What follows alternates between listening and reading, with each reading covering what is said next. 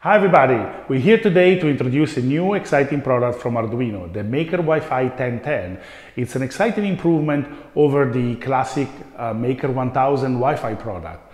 So it's got the same features in terms of processor, hardware security and battery management, but it introduces a new exciting ESP32 based Wi-Fi module from u-blox, which adds Bluetooth to the range of protocols supported by the board.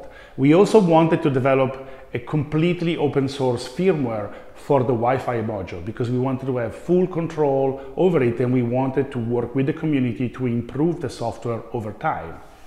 So it's a new product that is completely compatible with the code you have already running on the MKR 1000, but introduces a lot of features and there's a lot of room for improvement, including over-the-air firmware updates and a lot of other features that the new firmware introduced. So check it out. It's going to be available from June 15 from our store and later on from our network of distributors. It's an exciting product. You should really check it out. Thank you very much.